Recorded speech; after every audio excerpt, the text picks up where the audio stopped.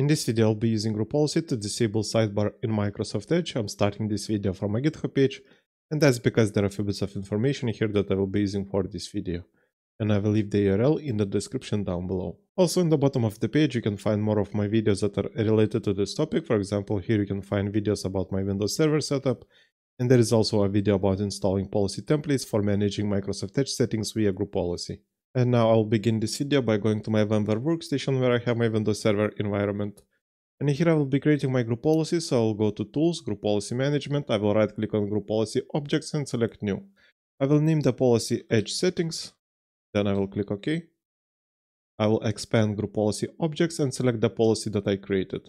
Then I will right click on it and select Edit, and because I will be creating this policy for my computers, I will go to Computer Configuration, Policies, Administrative Templates. I will click on Microsoft Edge. And here I will select any policy and I will type show sidebar, and here we can see the setting right here. So I'll click on it and I will disable it.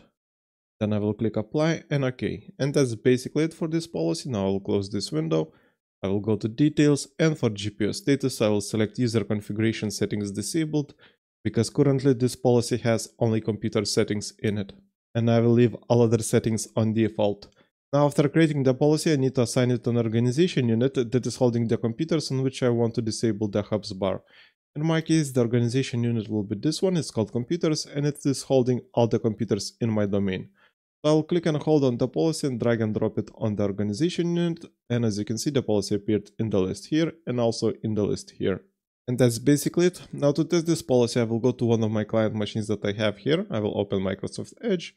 And as you can see, currently I have the sidebar enabled. And that's because even though I created the policy, I didn't give it enough time to update on my client machines. So I'll do it manually, and for that I will go to Start menu.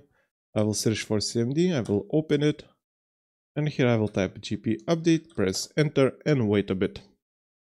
And the policy update was successful. If I go back to Microsoft Edge, we can still see the hubs bar. And that's because we need to relaunch Edge for the settings to apply. So I will close it, reopen it, and this time the sidebar is gone.